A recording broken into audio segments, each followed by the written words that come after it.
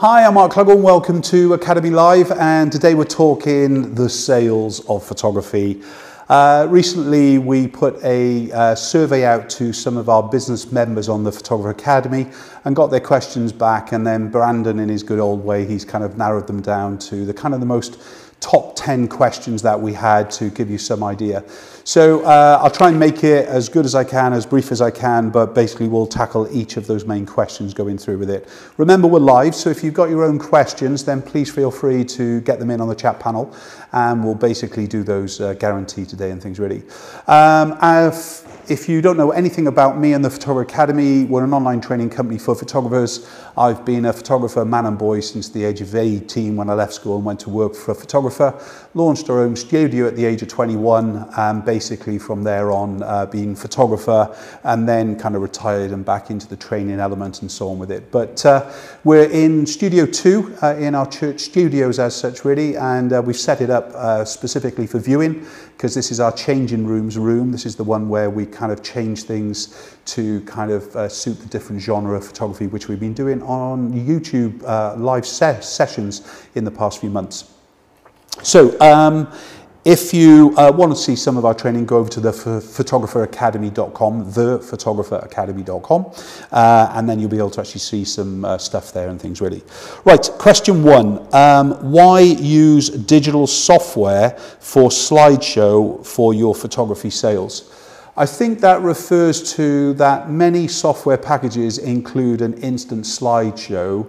Even the likes of Lightroom and basically Bridge, Pro Select and FUD and the likes of many others, they all allow you to go instantly into a full screen slideshow. Some even allow your own dedicated music.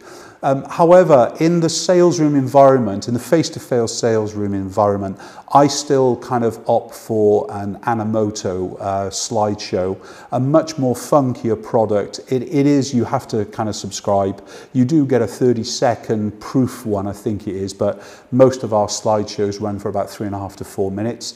The reason I use Animoto rather than just an instant one from within a program is because it is a product for sale at the end of the session and exists on a price list. If it doesn't exist on the price list, then I could just use Bridge and basically just show the images straight away.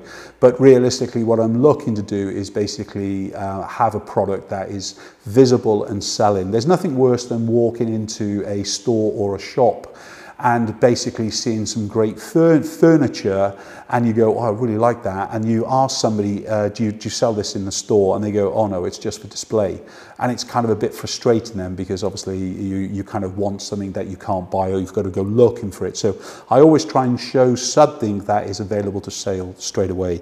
And Animoto, I know it's a little bit more of a cost compared to others, but it's still at the top of the tree. I think they launched around about 6 to 8 months before we launched the Photographer Academy 13 years ago in 2009. I think they launched in 2008, but yeah, a long time ago. Okay, next question. Why use the reveal wall for photography sales? Okay, so there's different genres of photography that work really well with the likes of the reveal wall. If you're not familiar with a reveal wall, basically a reveal wall is prints in mounts of some kind, yes, that kind of go on to some kind of shelving. This is just a shelving from the likes of IKEA, yeah. But this basically allows you to have a kind of an uncovering of printed images. The reason that many photographers use the likes of a reveal wall, especially if they're an unconfident salesperson, they feel that the image alone will sell to the client, which I really agree with as well, okay? So if you are an unconfident in the sales room, you're just getting going, I can understand why you would basically use the reveal wall, because the client is going to pick up, chatter, make an assessment before they kind of decide whether it's going to be a part of their selection. Whereas that's good. It tends to actually minimize the sale the majority of the time instead of maximizing the sale. It doesn't mean with more and more experience that the reveal wall doesn't become a major part of your sales room experience with it. However, if you just interested to narrowing down from 30 odd photographs to 10, and basically they're buying a box of images, you kind of find yourself into a rhythm that is very, very hard to break. So from time to time, once you get going with the reveal wall, try and find things like packages and collections that will encompass other things to help you grow with your sales as well with it and things really. So I would say why to use the reveal wall, definitely if you're an unconfident or you're looking to get going. However, I usually kind of jump you straight into the deep end as far as the likes of selling via a television or the likes of a projection screen. I find that a much better way because that's what I'm trained as and that's what we train at for and things really. How do you add value to your USB products? Okay, so the first things first is don't always include all digital images within a USB product, number one. So in other words, if you usually give all the session viewing choice. So if you show the client 30 photographs, we usually actually try and shoot a 48 different variety to present to the client. So in other words, we might shoot 200, 220 shots. Out of that, we'll choose the best 48 photographs. That's what we present to the clients. By alone, if I was using the reveal wall, we'd need quite a large reveal wall, even with an 8-inch print to actually kind of get away with that. But we reveal 48 photographs via the slideshow and basically the choice selection. As far as the extra USB kind of value then, of course, instead of just including 5, let's say you do a package or they book in a session online, it includes 5 digitals, the way instantly to add value to the USB is to sell more images. Another way is to add the likes of prints in mounts to that package. So the likes of one of our boxes will not only have the prints in them, but they'll also have a USB kind of place to actually store the file as well with it and things really. So that's another way, but of course those are all extras that they're going to add on to the sale. So that will add extra value. I would say the quality of the USB and the brand look and feel of the USB is another way to add value to it, in fact, to make it worthwhile. So, you know, I would still say the likes of for most wedding photography and for most boudoir photography, something like a heart jeweled style of USB is really great. If it's for portraiture, then you can go with studio branding, whatever kind of genre of photography that you're going for. Try and get it studio engraved so at least clients know it has some added value. And of course, even boxing it can work well as well. There's a very big franchise in the UK, or was a very big franchise in the UK, and they used to supply their USB in a metal tin. And it looks, you know, a lot more kind of money than it just a normal kind of USB that you buy off the shelf. So added value straight away is adding those things together. How to present your images when you're using digital software and digital slideshow. Two different things there. First things first, I wouldn't add borders to them or whatever it would be, okay? So the client would be seeing, just as we see it on screen now, the fully edited photograph that is cropped as I want to actually show the client. As far as the presentation, the client would be seeing the image edited as much as I can for the actual show, but we wouldn't be adding borders around them, whatever it would be. As far as for the digital printing is concerned, I would still go to the point, especially with the reveal wall, if I was going to a finished product, it would need to be fully finished because otherwise it's a waste of print. We're expecting those prints to go straight into the box and ship out if that's what you're going to be doing. So how to present your images in the digital slideshow is one thing. If we go back to Animoto for a minute, with the slideshow, we don't create a different style of Animoto template for each of our genres, for each of the kind of sessions that I do, but we do have a template specific to each of the genres of photography. So we would have a slightly different look and feel to the slideshow for boudoir photography as we would for child or for family and so on with it. So we would present them in that way. As far as the image is concerned, we tend to use, in the likes of Fundy here, a slightly smaller file. It makes it quicker for us to actually show. You can use the full res image, all right, but just to make it easy for me, basically to upload to both Animoto, to Sticky Albums for our digital album app, and for the Fundy the software. As we finish the photograph, we run the whole set of images through an action to reduce them down to 2000 pixels. And then those are the ones that we upload pretty much at the same time to Animoto, to Sticky, and actually import into Fundy. If we're designing an album, we're using the full resolution images, of course. And as a part of our family portrait photography and our child photography, we do design albums as well. So a slightly different kind of route in flow of images. Do you finish your images for each shoot when presenting, whether it's a reveal wall or digital? Yes, they are 99% finished. So in other words, if a client is seeing an 8-inch here, or they're seeing a 30 or a 40-inch kind of image in a frame, we've got one over there if I just wander across a minute. So we've got a 40-inch glass here, yeah, and basically the images would be fully finished to more or less the size, but I would just do a quick look and feel to the image before I'm basically sending it off to the likes of the finisher or the lab. When we're doing the kind of the multi-image layout like we're seeing here, this is a product by Kaleidoscope, Framing. This is an IF08. It's basically a 20-inch with 3 smaller 9-inch images to the side. Our best-selling product is the IF11. It's one of the ones that I pretty much encourage all our experience group to have on their walls. The great thing about it is that these aren't 4 images in one frame. They're separate images so they can be spread around the home. As far as the product is concerned, the IF11 is a 30-inch image with 10-inch images, and they look absolutely great as far as their combination. In fact, I'm not sure if, shall I just grab that one off the wall? I'm not sure if that's visible on screen. But this is one of the IF11, so this is the 30-inch version of the 20-inch image. And I would say that if you're selling digital on a screen, as it were, and it's a television screen, or you're selling online, I would try and shoot more landscape photography than I would basically portrait photography. In other words, not that, but that. And the reason being, it can look like it's filling the screen a lot better than the basic. But that's the IF11 size 30-inch, yeah? Okay, what else we got?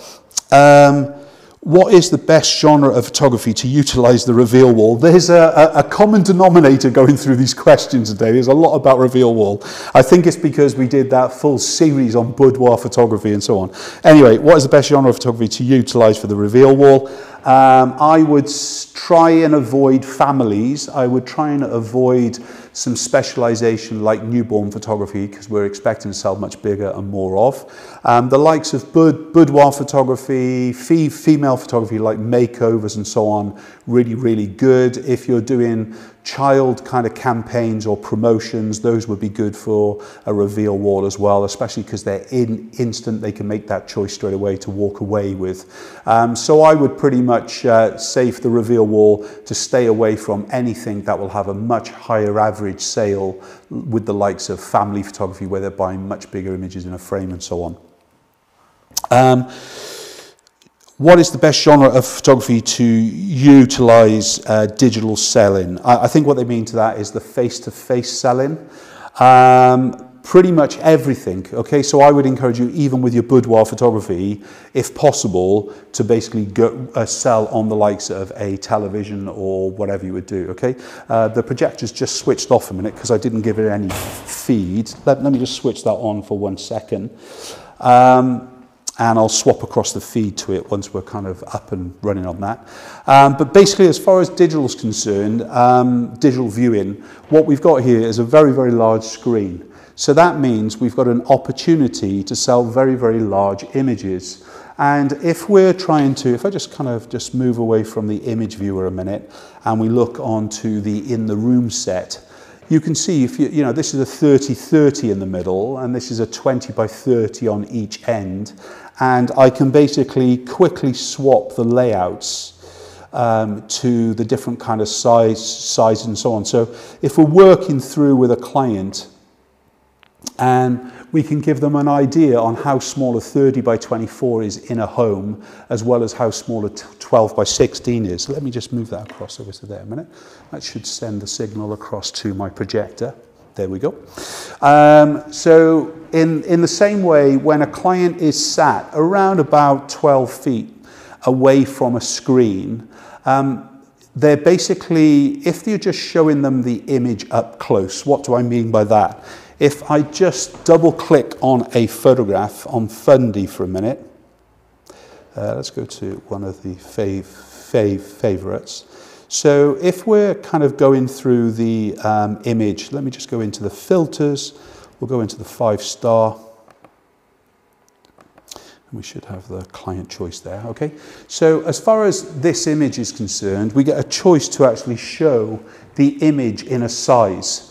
And this is where we always start with the digital sale. And the reason we're doing that is that we're concentrating on size. So if I just kind of steal that one off the wall for a minute, we know this is 30 by 20, yeah? You can see that pretty much we're very close to the size that we're selling at. And if I want to, I can basically show it in the exact same size to the client that I'm suggesting that they buy it as. Now, let's face it, not everybody wants to buy wall art, but what I'm trying to do is have an opportunity to sell wall art. One of the key things that I'll kind of encourage you to do, especially if you're transforming a room from a studio into a viewing room, is to wherever the clear wall is, yes? So you might have even removed photographs or removed a background, or this could even be a roll of paper that you've dropped down to actually do it. I would tend to actually go onto a white wall like we're doing here. But I would make sure that either side of the projection screen or either side of your television screen are the products that you want them to focus in on. So in other words, if we were looking at the IF11, we'd have the 3 images below here as well. And I want to make sure that we're concentrating on that 40-inch glass as well, perhaps, and things really. So as far as the digital projection is concerned, it's nice and bright and light. They don't have to see every pore of the skin, all right? It's for you to make sure things are sharp that are going onto the screen before anything else. Let me just swap back to the television, because this is where the questions are. So as far as the best genre, anything that you feel that is going to result in wall art, yes, I would go projection or television screen. Anytime you have multi people from the same family, so in other words, you might have the grandparents plus the parents, and basically we're not interested in the kids at the viewing room because they'll just distract if possible. We'll encourage the client not to actually bring them with them. There's tips and tricks for that. But as far as when we're looking at multi-generational, multi-siblings within the same viewing, which is often the case for a big family shoot, I want to make sure everybody can see it clear and they can basically make their choice. In that type of viewing room, we're not just selling the group photograph to one set of people. That multi-sibling might be buying the big wall art for their mum and dad for a big anniversary.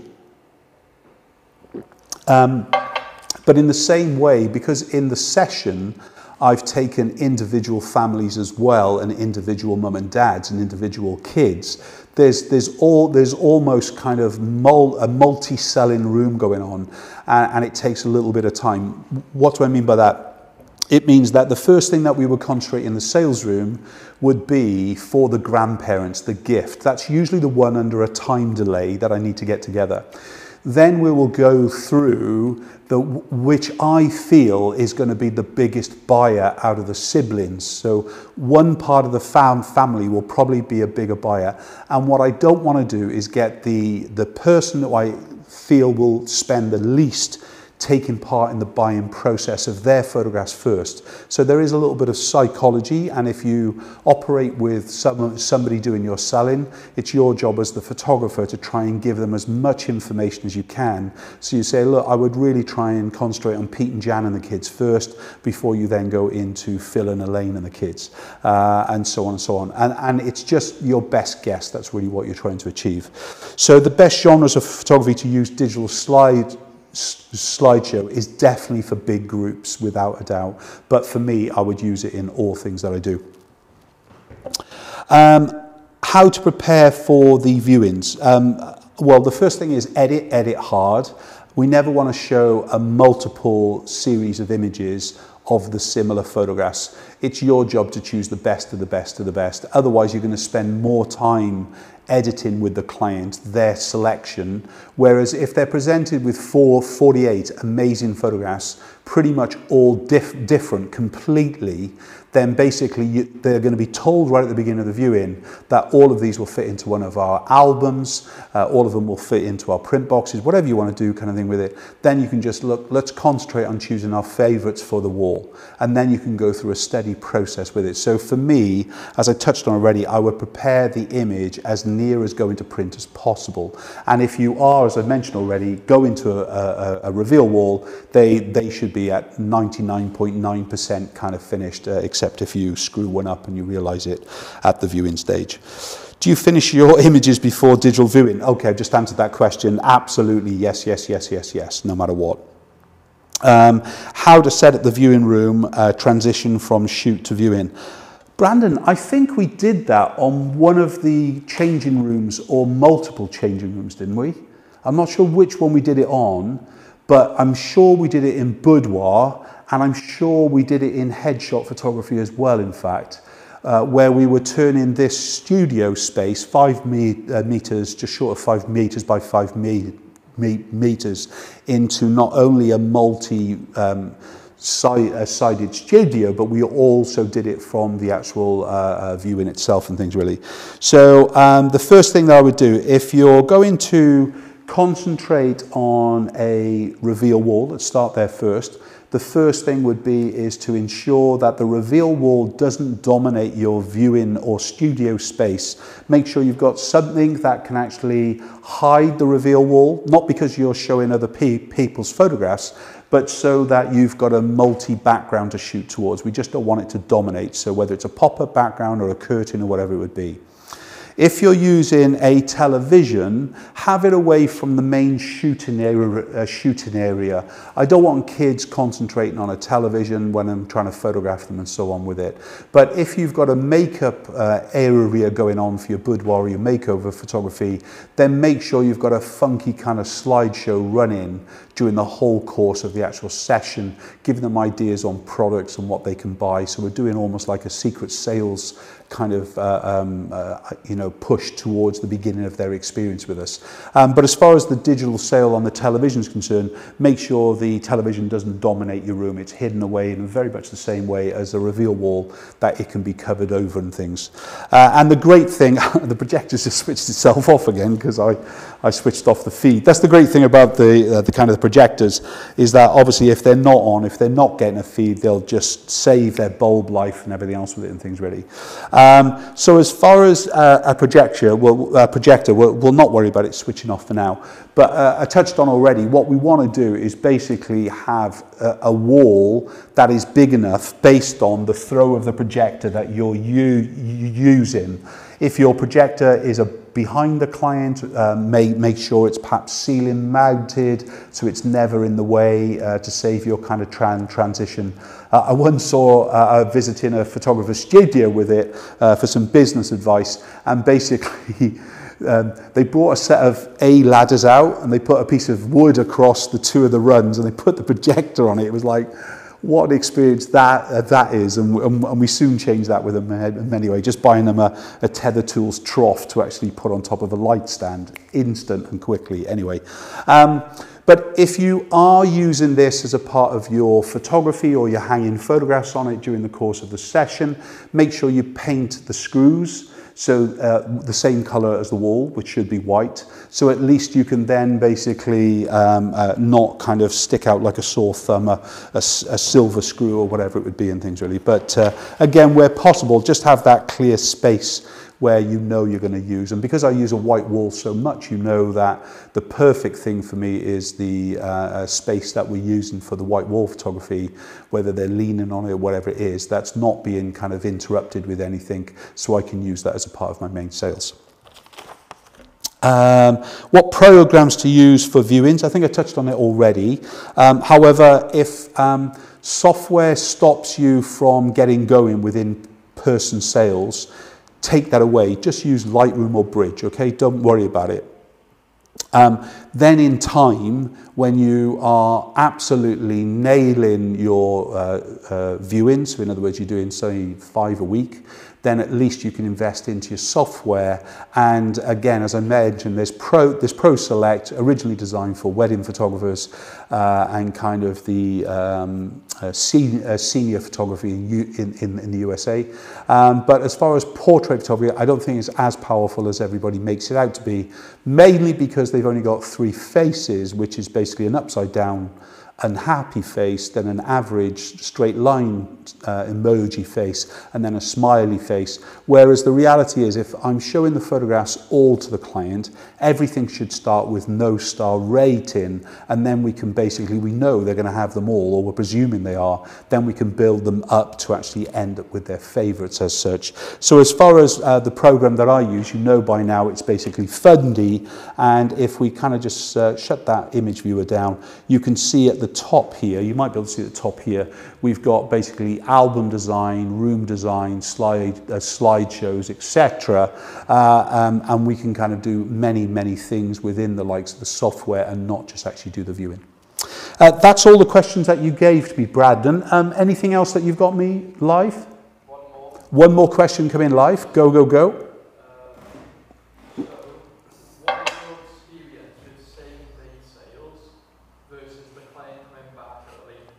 Okay, good question that. What's my experience with same-day sales compared to the client coming back at a different time?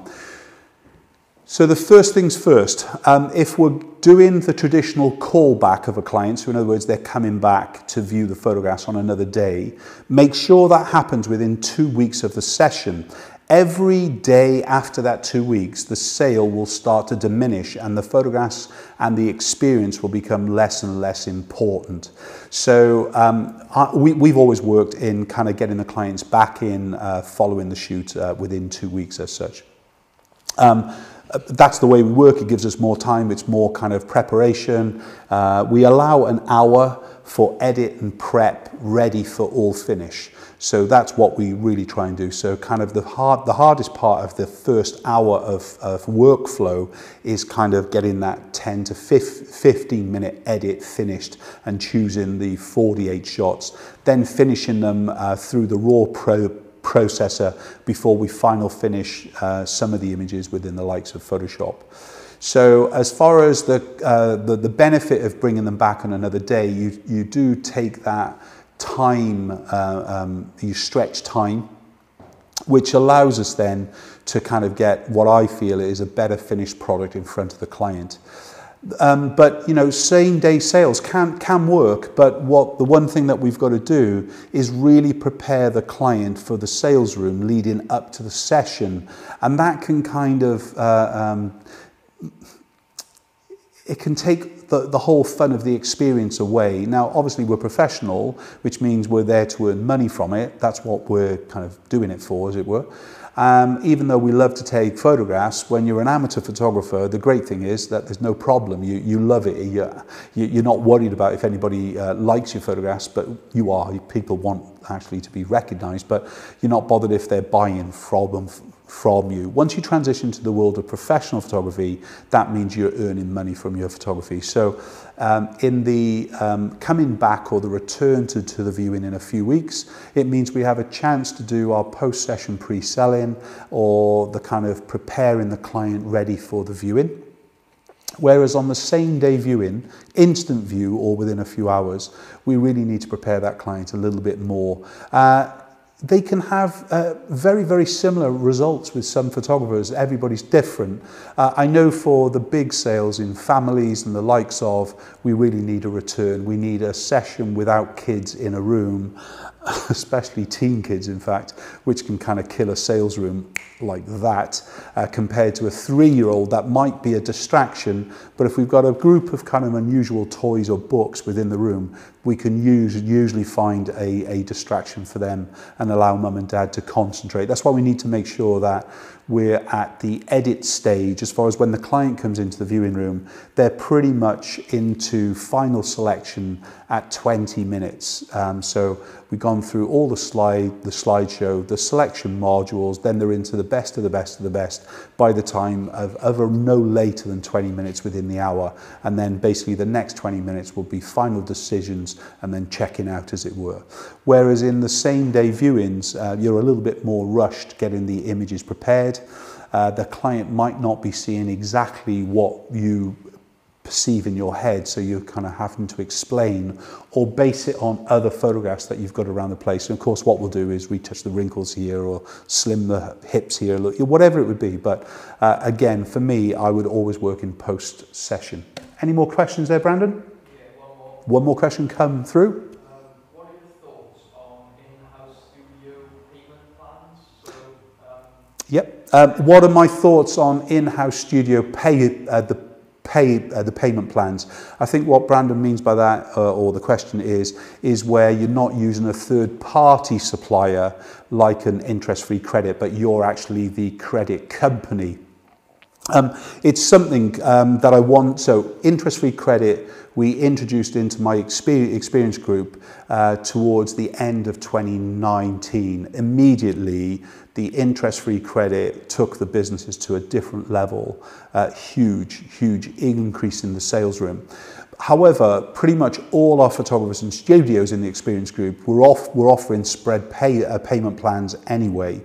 The biggest problem with that is, when do you release the images? If you release the images too soon and there's still a debt to be paid by the client, you're going to spend your time chasing debt, and you or the client is not going to have a good experience on that.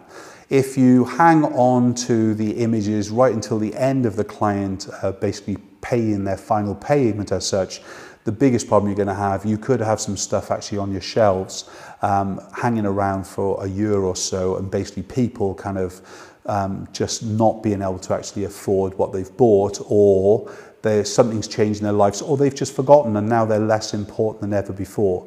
So I would say that as far as having spread payment plans within your business that you're controlling yourself, the negative in that is basically the bad debt and a cash flow. Because even though you might have done, you know, £1,000 in a day, let's say, if 4 or 5 of those clients are spreading that money over 4 or 5 weeks or even 4 or 5 months, the problem for you is you're not getting all that money in. When do you place the order at the lab? I would say 2 payments away from finishing if it was, say, 6. So by the time you've got the 4th payment full, you want to have that order ready by the 5th payment, because probably most clients will come in and actually pay ahead of time, as it were. But if you've got the ability to take an IFC, an interest-free credit facility, within your business, I would definitely explore those routes. Thank you very much for joining me live. See you next week. I'm sure we've got several sessions planned for next week, and we'll see you then. Take care. Bye-bye.